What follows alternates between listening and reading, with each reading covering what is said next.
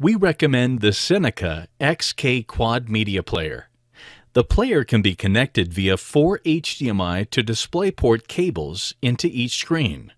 The Windows desktop will then allow you to extend the desktop to give you a 4K native canvas across the 2x2 array.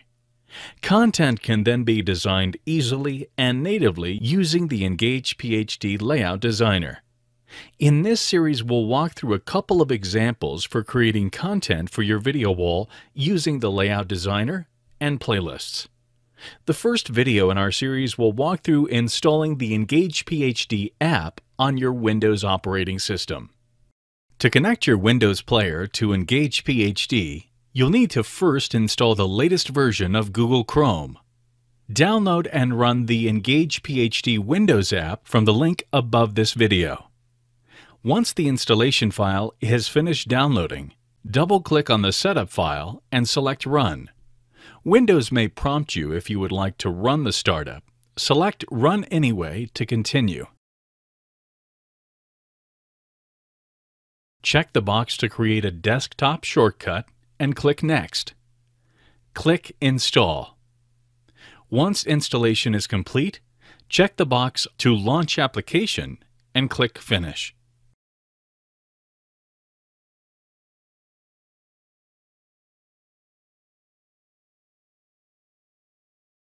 From the Players page in the software, locate the device ID for the player you want to use. This can be found from the list view on the main Players page or from the player record when you click on the player.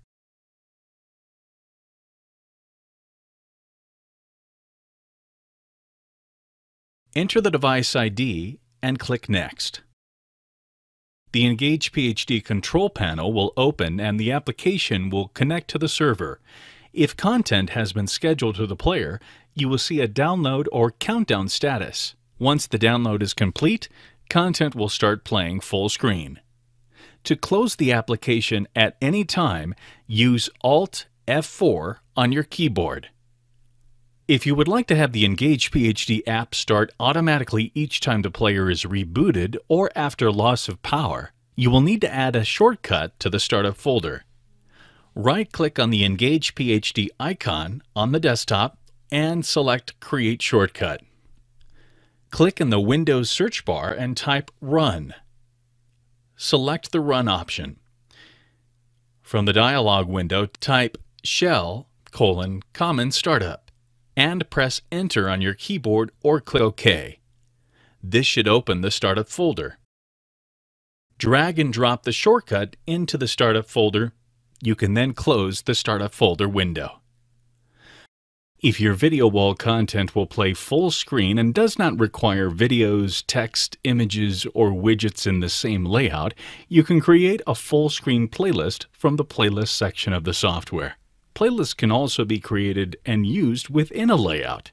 We'll walk through these steps in the next video on creating a video wall layout. From the home page, click on Playlists. Use the Create New button to create a new playlist. From the playlist, use the Upload Media tab to upload new images or video files. Or select an asset you've already uploaded in the Asset Library.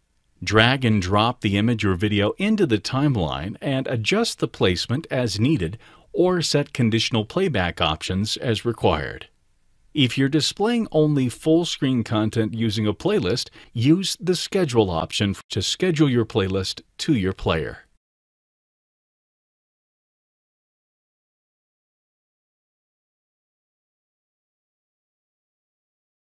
When considering your design for a 2x2 video wall, you'll want to create your layout at 2160 by 3840 pixels for the width and height. This will create a full 4K resolution in your Layout Designer workspace. From here, you can then add full-screen images, videos, text, widgets, or create playlists of content to only play where required within the layout.